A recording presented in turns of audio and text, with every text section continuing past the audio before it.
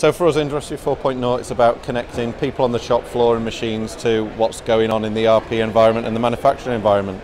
Be that through finite scheduling and its interaction with the live plan, be that by users updating the plan by shop floor data capture, or be that us integrating machines and the data that comes from those machines into the live plan and then forward planning with more accuracy. It's about connecting devices and people to the IT infrastructure and the systems that are available, and giving the users more data and more ways to look at that data, and basically streamlining and getting rid of paper and digitalising what is traditionally a very paper-based industry. So with that comes increased traceability, productivity, time savings.